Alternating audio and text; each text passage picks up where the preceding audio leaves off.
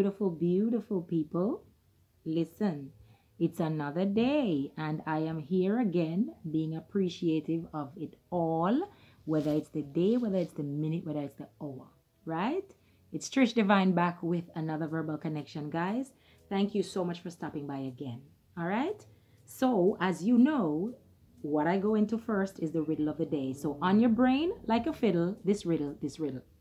Why can't you play basketball with pigs?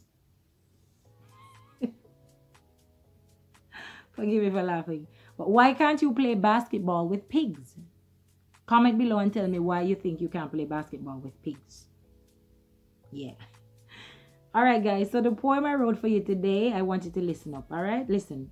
I often reflect on the sea, sand and its beautiful shore, and can't help but think we have a lot and is being given so much more.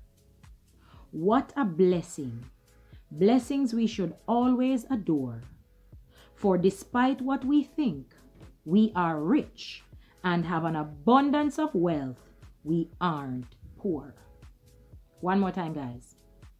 I often reflect on the sea, its sand, and the beautiful shore, and can't help but think we have a lot and is given so much more. What a blessing, guys. Blessings we should always adore. For despite what we think, we are rich and have an abundance of wealth. We aren't poor. What am I saying with this one, guys? We aren't poor. We aren't poor. We have an abundance of blessing. All right, here's a story for you. There once was this 24-year-old guy traveling on a train with his father. As the train passed by the trees, the 24-year-old looked eagerly through the window and he shouted out, "Dad, Dad, look, the trees are passing us by." So the dad said, "Yes, son, yes, the trees are passing us by." Now there was a younger couple sitting next to them and they were looking at each other like, what is really going on here? Anyways, going on, the son turned to the father again and said, "Dad, look, now the clouds are passing above us." And the father turned to the son and said, "Yes, son, the clouds are passing," feeling so happy.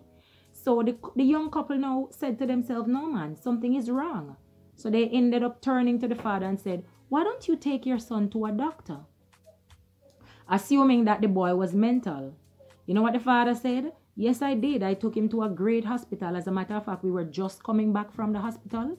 He is 24 years old. He has never seen a day in his life. He has been blind since the day he was born, and he just got sight today." Don't ask if the couple don't feel stupid. Right away, you judge because you see the guy, big old 24-year-old guy, seeing the clouds and the trees, and you think to yourself, him sick, him mental. Yeah. That's us. That's human being. We automatically think something is wrong because the person not acting as we would normally act. But that don't mean he's crazy. It just means that the poor guy had just been given sight. So you know what that means, guys. As the poem said, you have to give thanks and be grateful for your blessings in abundance.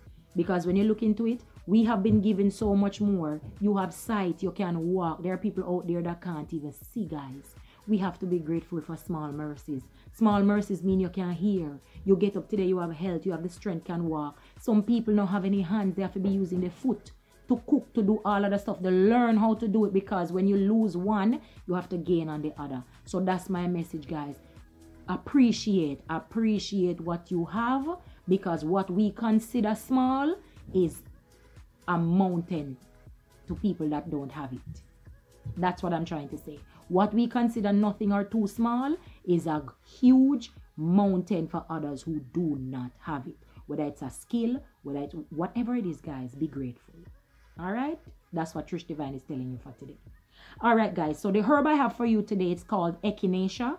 It's spelled E-C-H-I-N-A-C-E-A. Again, E-C-H-I-N-A-C-E-A. It's a fantastic herb for the flu season. A lot of people use it because it's good for your immune system.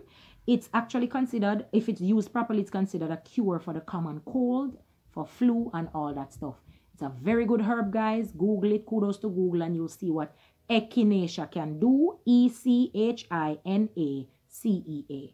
Very good herb. All right. So listen, I am going to tell you one more time to walk good, live good, be grateful for small mercies, stay safe, and be blessed.